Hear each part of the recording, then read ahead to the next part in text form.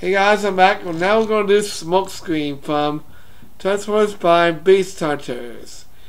He's a pretty cool little vehicle. I like him. And he's a very easily transformable robot. So, it's going to transform him. He does have no articulation, but and he's a really easy robot to transform. So, we're going to take the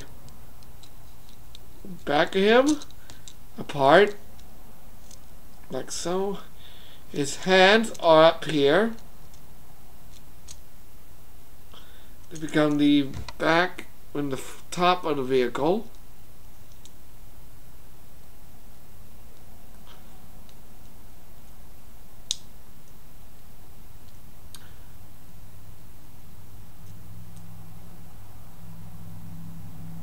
And I don't know why they did this design for Smokescreen.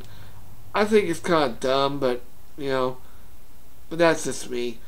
And I like Smokescreen, don't get me wrong. He's a good robot. He's a good little Autobot. But the design on him kind of sucks, you know. I like the original Smokescreen, you know. It doesn't look like he's completely, you know, put together. There you go. Like crap. There you go.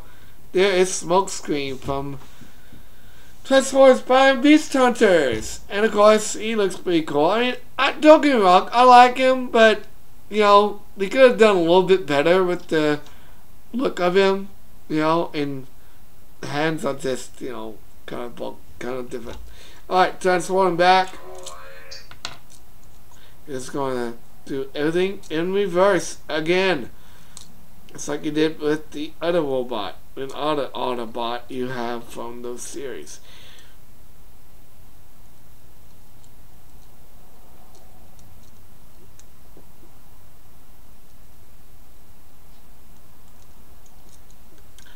He's kind of like Bumblebee, but it's not really.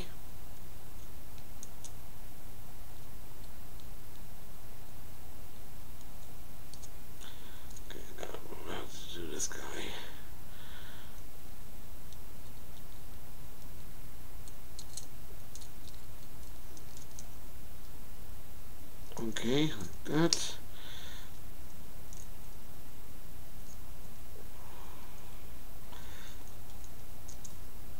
And again, guys, I'm sorry. It's been a hectic couple of weeks, so I've been kind of busy, you know.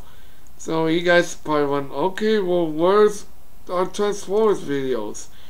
Where's the toy reviews? Where's more Kirby's Epic Yarn and all that good stuff? They're coming, right? They are coming soon. More Kirby's Epic Yarn is coming up. And there you go. There he is, back in vehicle mode. I like him. He's pretty cool. You know, it looks kind of like Bumblebee, except for Bumblebee doesn't have the 38 on him, and he doesn't have the little gun on top. When we come back, we'll do Laserback from Transformers by Beast Hunters. A new Decepticon I got.